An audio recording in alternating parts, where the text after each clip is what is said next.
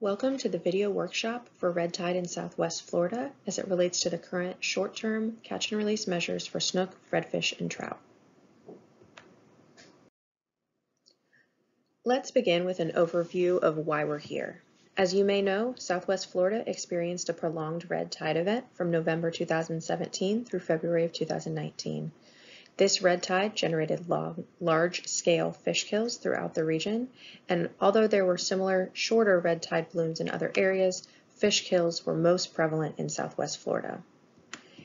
In response to the large-scale fish kills and with an abundance of caution, FWC implemented short-term management changes through Executive Order, or EO, for snook, redfish, and sea trout beginning in 2018. These species were ultimately made catch and release only in the area from Pasco County through Gordon Pass and Collier County, and the current catch and release EO expires at the end of May. Although the feedback we've received so far is that these species have improved since the catch and release measures were implemented, not everyone agrees that these fisheries should reopen with the normal species-specific regulations. We want to hear from you about potential short-term management options for snook, redfish, and sea trout for after the current catch and release EO expires. There are a variety of ways to provide comments, including submitting written comments through our Saltwater comments page by visiting myfwc.com/saltwater comments. And we're also doing an online survey that will be available until April 18th. And of course, you can provide your input directly to commissioners at the May Commission meeting when they'll be discussing this topic next. When we're evaluating potential impacts of red tide on Florida's inshore fisheries, there are a variety of things we consider. First of all, species-specific life history traits and behaviors can provide insight into potential long-term impacts for that species. FWC's Fish and Wildlife Research Institute, or FWRI, conducts monthly fisheries independent sampling in estuaries around the state. This sampling has been happening in Tampa Bay and Charlotte Harbor for over 20 years and in Sarasota Bay since 2009. The monitoring data can be used to evaluate potential localized red tide related impacts by comparing current abundance to long-term averages within each system. Recent changes in abundance can help describe short-term impacts to a population. Additionally, our knowledge about the impacts from previous red tides can also help assess likely impacts from the 2017 to 2019 red tide event.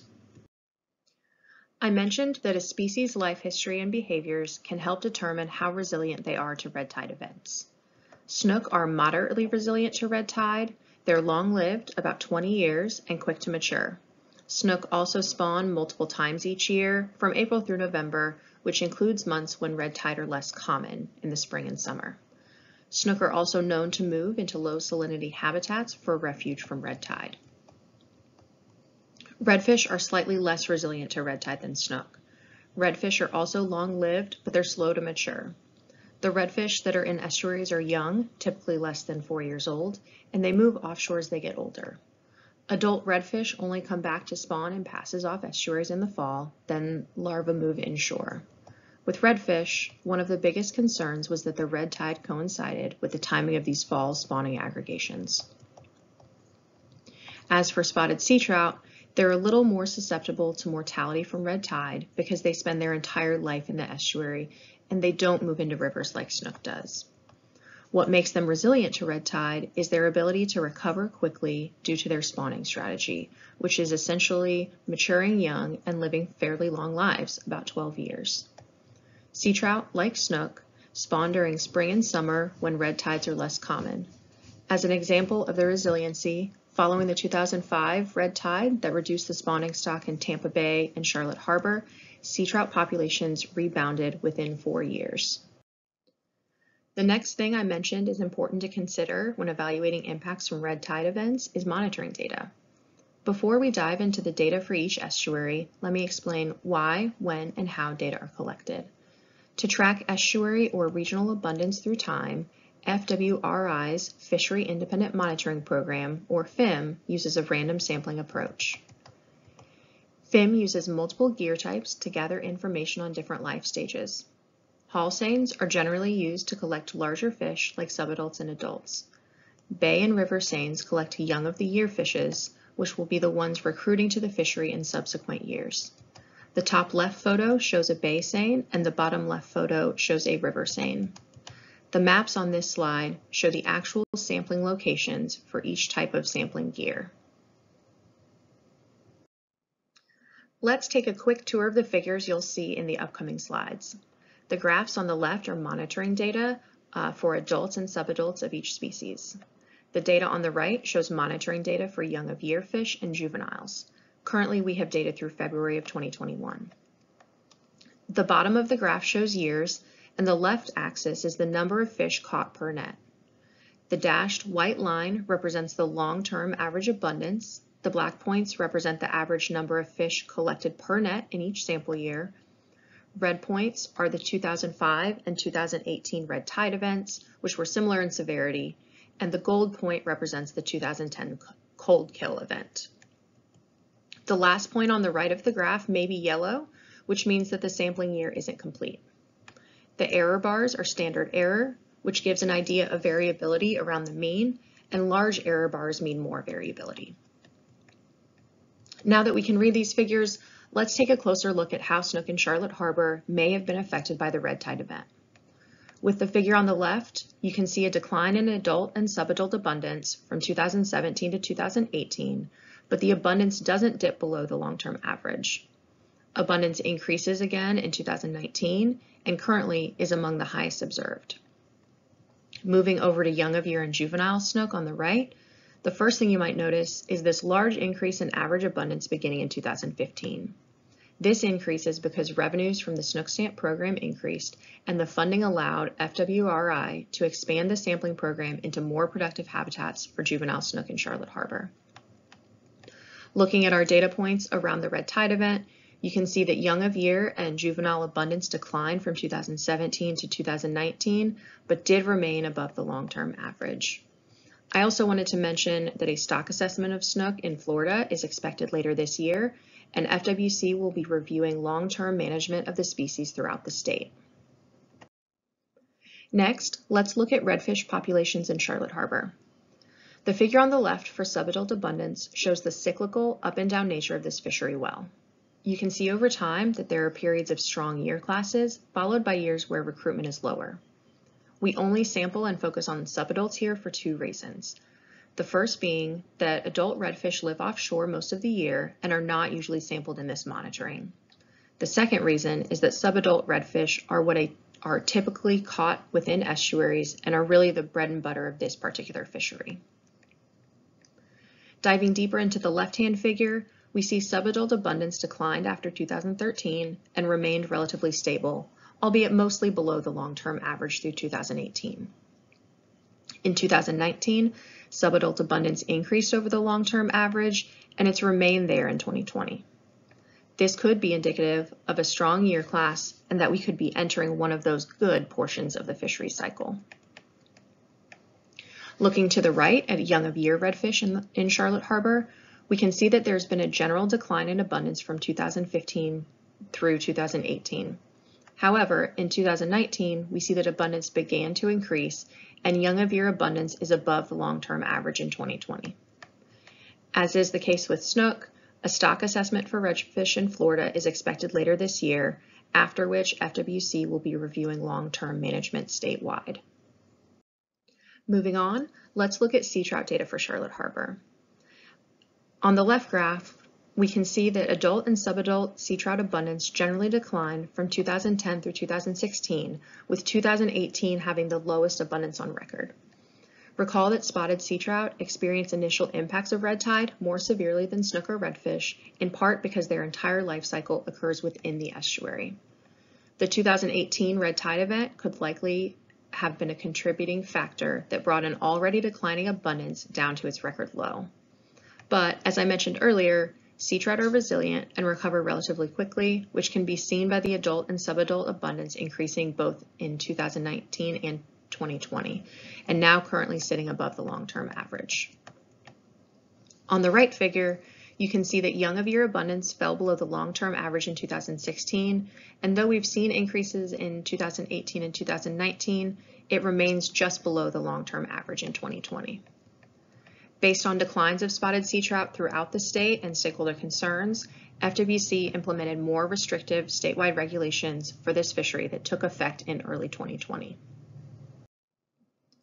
Sampling of snook, redfish, and spotted sea trout in Sarasota Bay began in 2009 thanks to collaborative efforts between FWC and the Sarasota Bay National Estuary Program, which provides the funding needed to successfully conduct monitoring of these species on a bi-monthly basis within the estuary. For snook, young of the year and juvenile habitats are not sampled in Sarasota Bay, so here we just have a figure for adult and subadults. You can see that adult and subadult abundance is variable, but relative abundance increased from 2017 to 2018 and is comparable to the long-term average in 2019 and 2020. As you can see by the light yellow data point, 2020 data are incomplete with only 8 months of data available.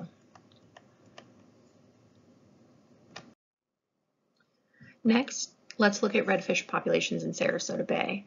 As I mentioned, the redfish fishery tends to be cyclical with high and low years. On the left, you can see that subadult redfish abundance generally declined beginning in 2012 and was stable, but well below the long-term average from 2014 to 2018. In 2019, we saw an increase in subadult abundance above the long-term average, and it has remained so in 2020. Moving to the right, we can see that young of year redfish abundance has been below the long-term average in Sarasota Bay since 2017, but has since increased. Let's move on to sea trout data for Sarasota Bay. On the figure on the left, you can see that adult and subadult spotted sea trout abundance has generally declined since 2010, but increased in 2019 and 2020. It is now comparable to the long-term average. Monitoring indicates the 2017 to 2019 red tide event likely had short-term impacts to young of year sea trout abundance. However, since 2018, there have been increases in abundance and they are above the long-term average. For snook in Tampa Bay, adult and subadult abundance decreased in 2009 and began to increase after the cold kill in 2010. Snook continued to increase in subsequent years and is above the long-term average. Annual abundance of newly spawned fish or young of year is highly variable. Young of year abundance decreased in 2018 and 2019, but early results from 2020 indicate young of year abundance is above the long-term averages in Tampa Bay. Next, we'll look at redfish data for Tampa Bay. Here on the left graph, you can see that subadult abundance over earlier years has been variable with some highs and lows. Redfish abundance increased in 2018 following a 4-year declining trend, and in 2020 is above the long-term average. On the right, you can see that the young of year was highest in 2003 and started to decline in 2004 and 2005, which was a red tide event year. After 2005, young of year abundance has been below or comparable to the long-term average. In 2019, young of year abundance increased slightly but remained just below the long-term average. 2020 data show the increase in abundance is above the long-term average. Finally, let's explore sea trout data for Tampa Bay. On the left, you can see that over the years, adult and subadult sea trout abundance is variable and shows an up and down or oscillating trend. Abundance has been consistently below the long-term average since 2016, but increased in 2019 and in 2020 is comparable to the long-term average. For young of year, abundance is similar to the adult and subadult abundance in that it's variable and shows up and down years. Young of year abundance declined below the long-term average in 2019 and remains below average in 2020, but is increasing. Before we go over some of the options for moving forward after the current catch and release measures expire, let's go over a few things that are important to consider. First, we know that red tide impacted portions of the region differently, such as the severity of fish kills and habitat damage. However, as we've seen, FWC monitoring has not detected that the 2017 to 2019 red tide event had a long-term negative effect on snook, redfish, and trout populations in these estuaries. Fishing effort is perceived to be up since early 2020, despite the catch and release measures, which has given some anglers additional cause for concern about the consequences of allowing harvest to resume later this year. The current catch and release measures are short-term, and we need to balance short-term management with the need to ensure access to the resource long-term.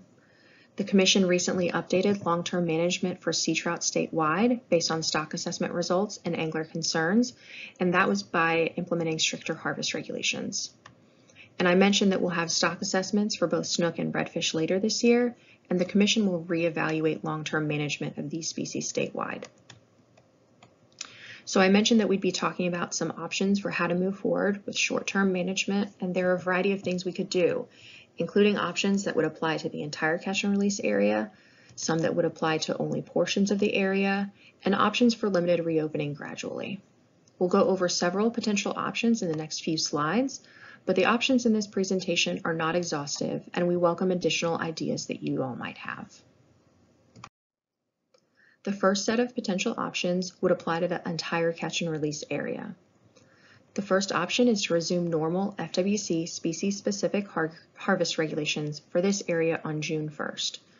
The second option is to resume FWC harvest regulations for Seatrout and a limited harvest for snook and redfish, such as allowing 1 snook and 1 redfish per vessel instead of the 1 fish per harvester that is in place for these species in rule.